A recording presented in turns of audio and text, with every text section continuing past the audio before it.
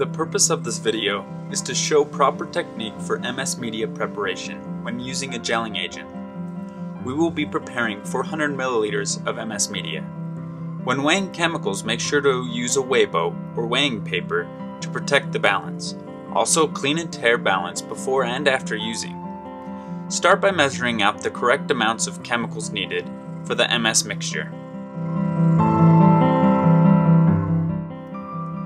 Continue to measure each of the chemicals needed, such as sucrose and agar. Measure out 80% of total volume using tissue culture grade water or distilled water. Add a stir bar to the container and begin to slowly stir the water in the container.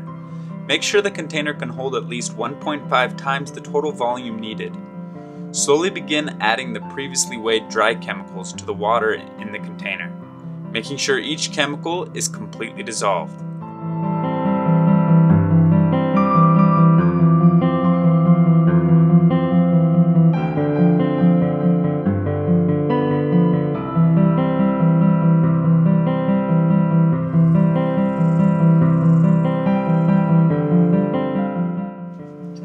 Add the liquid component vitamin stock at this time. Having previously prepared stock solutions and hormones will help out during this step.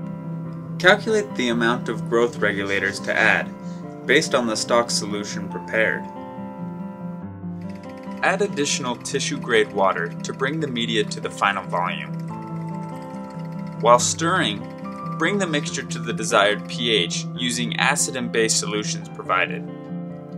In this case, our solution is slightly acidic, so we will be using NaOH to raise the solution to the 5.7 pH desired.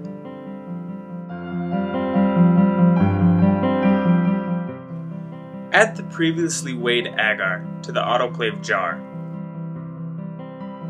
The agar will not completely dissolve in the media solution at this time.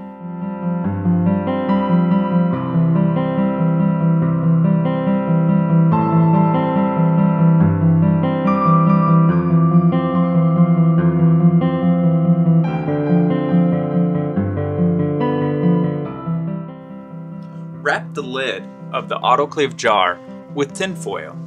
Leave the jar lid slightly open during autoclave process. To avoid error, remember to label the media with the correct date, name of the media, and the name of people making the media. Place the jar with the media solution into the autoclave machine. Remember to get a tight seal on the autoclave door before process starts. When removing the jar from the autoclave, make sure to use heat-resistant gloves. Once the jar is cooled to about 60 degrees Celsius, you will be able to distribute the agar solution to desired petri dishes.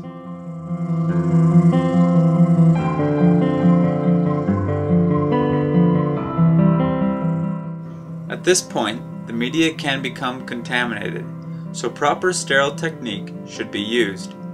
Use gloves, and if you do not have a hood, a mask should be worn. The method demonstrated by this lab assistant is good sterile technique and helps fill the petri dishes rapidly.